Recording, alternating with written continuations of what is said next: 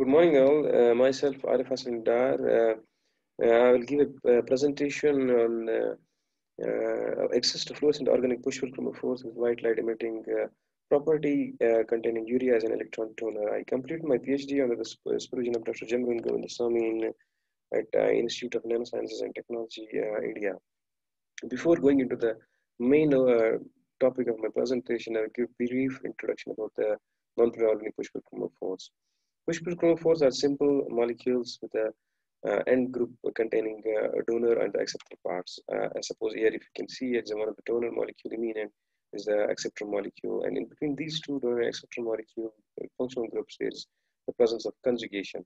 So basically, the presence of the position and the presence of donor and acceptor groups with the conjugation amount, extent of conjugation, the properties of molecule will change. Suppose if we have a conjugation, longer conjugation, then we can have an absorption spectra in towards a lower wavelength region, and if we have a less conjugation between the donor and acceptor parts, we'll have a absorption towards a longer wavelength region. This is just a simple example here.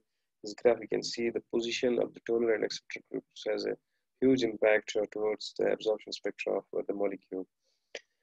Basically, this Dilthey and Witzinger came with the theory of oxochrome chromophore theory. They said that chromophores are electron withdrawing groups and oxochromes are electron donating groups. Since the donor acceptor molecules are blurred, it's because of the presence of newly formed homolumo orbitals, which lie, whose electronic shift lie in the region of visible region of spectra. That's why they are colored. So this is just one of the examples I showed here, the hemoglobin, in which you can see the presence of difference between the presence of two oxochromic groups like methyl and the aldehydic group has a huge impact in its absorption spectrum. But the question is, why do we care about the functional groups or the donor or the acceptor groups present in a molecule? Since we know that different functional groups, different donor functional groups and different acceptor functional groups have different Hammett constant values, which is a response, which is the parameter which has been set by the physical organic chemists for determining the reactivity of different organic molecules. Here you can see that the nitro group has a Hammett para substituted Hammett constant value of 0.78, and NME2 group has an para substitution Hammett constant value of minus 0.83, which is the highest known value for the reactivity in terms of its reaction in cycloaddition reactions. So, why do we care? The question again remains the same. In 1974, Avram and Ratner actually did a groundbreaking work, which is a highly cited paper in this physical chemical writers paper. They synthesized a molecule, organic molecule rectifier. From that time, there's a huge transformation in organic electronics, because the molecule which they had synthesized has a huge scope in determining advanced functional materials, like it has a tunability in homolumo gaps and soft materials. It was soft material, the device fabrication was easy. After that, there has been a tremendous shift in the research towards organic electronic materials. But what we did is we used the 2+2 cycloaddition retroelectrocyclization reaction between the donor substituted alkyne and the acceptor substituted alkene. As this is just this general synthetic protocol for the synthesis of non-polar push-pull chromophore, which we followed. Here you can see that the alkyne, this is the alkyne with the donor substitution, and this is the acceptor with the alkene.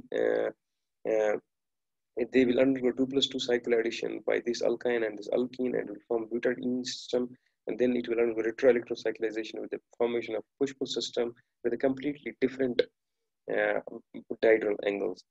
These are some of the donor molecules. The silent features of this reaction were this is just first a single step click type reaction. The product formed is a twisted non-polar push-pull chromophore, and the product has an efficient charge transfer, and the molecule is completely stable. So these are some of the donor blue colored are some of the donor molecules which are present in literature, and these are some of the acceptor molecules which are also present in literature. So these are some of the additions in the library of donor and acceptor parts which we added by my research, by my PhD thesis. This is the urea which we added in the donor part, and this is the acceptor which we added in the acceptor part. These are some of the push-pull chromophore system which has been reported from the last decade by Radrich group. So what we did is, since all these push-pull chromophoric system has some limitations and some properties too.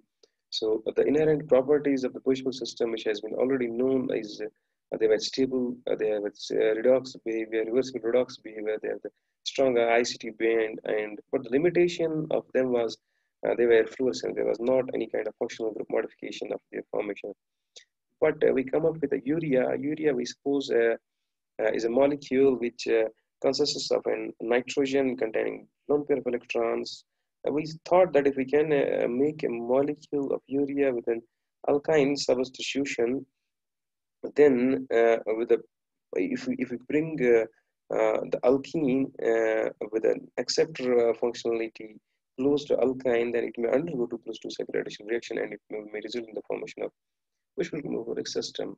The main merits of this were we can have a functional group modification, and the presence of hydrogen bonding in urea may evolve its applied material properties.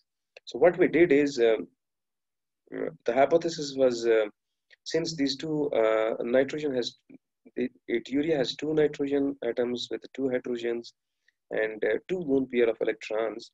So at one point, since this carbonyl group is in complete resonance with both of these lone pair electrons, we feel that if we have on one side alkyne, the main objective is to make alkyne electron rich. So what we see is we feel that if we bring somehow alkene close to this alkyne, at that time this one of lone pair electron will be in resonance with this, and this will be in resonance with this alkyne. And if we bring close this acceptor molecule to this, then it will have 2+ cycle addition reaction. So actually this works, and we we synthesize these three molecules by using the same procedure, and compare the properties of these three molecules with the reference molecule which has been synthesized proven in 2005. After the synthesis, after the rigorous synthesis, we check its photophysical properties. This is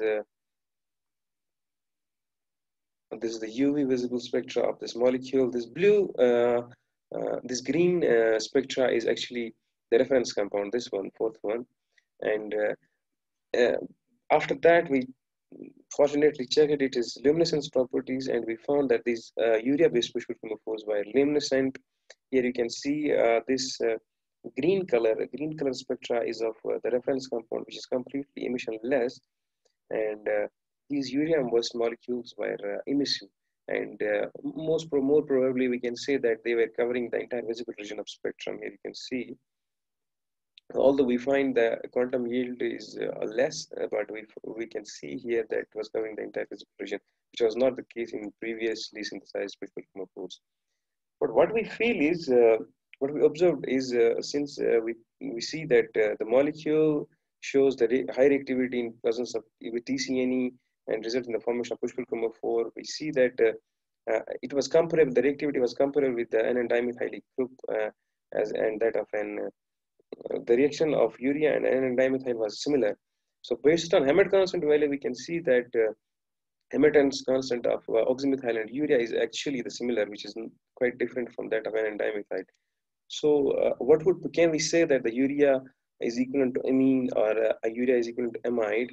Then after digging out the literature, then we come up with this nice review by Taff in 1991. It says that it's not only the field Hammett constant values, there are also field effect value, which has a contribution in determining the reactivity of functional group, substituted functional alkynes.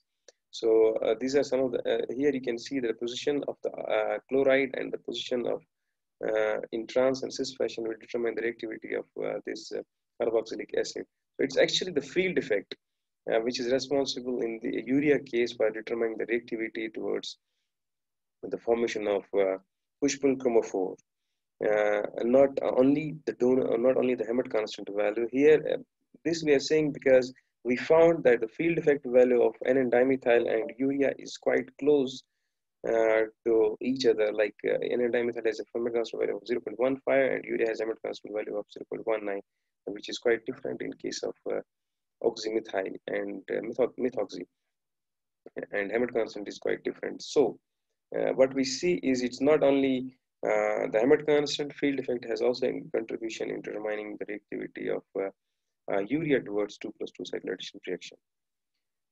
So then what we see is since the molecule was showing white light emission in solution phase, it was not showing white light emission in solid state or any kind of emission in solid state. Here you can see.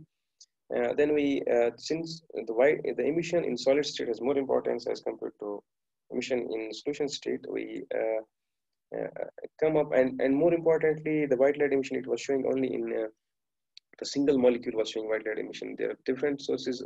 White light emission from a commercial source, it contains an emission with the different colors, or the composed material will show white light emission. And the drawback for that was that would be the degradation rates for different substituents will be different, and eventually this emission will get degraded with time, which is not the case in single organic molecule. Here you can see that we studied the photophysics of this molecule in different solvents, and then studied its morphology in different solvents. Here you can see this is the AFM spectra, AFM image in THF. You can see that we found the fiber-like structures of urea, which is because of the hydrogen bonding in solution phase. And we also checked the TCS-PC lifetime decay measurements of this molecule in two solvents, acetonitrile and THF. The different donor functionality. In case of THF, we have oxygen, and in case of acetonitrile, we have nitrogen. Here we see that in THF, it was showing a little bit higher decay lifetime as compared to that of acetonitrile, which may be because of the hydrogen bonding function, and which we also corroborated with the FTIR spectra. Here you can see this OH functional group presence in enolic form, and ketoform this carbonyl group presence here. So it's because of the difference in the lifetime of these two in these two solvents is because of the presence of ketenyl tautomeric shift in this molecule.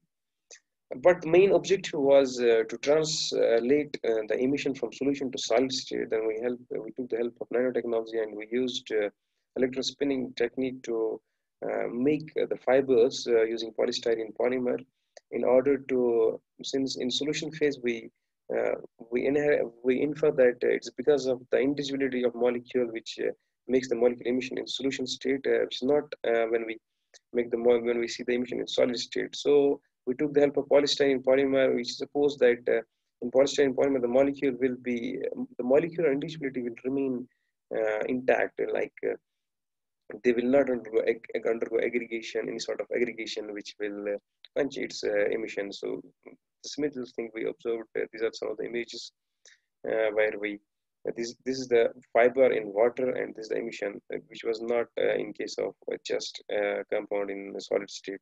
These are the optical microscopic images of fibers, which was showing completely all the colors like red, green, and blue emission.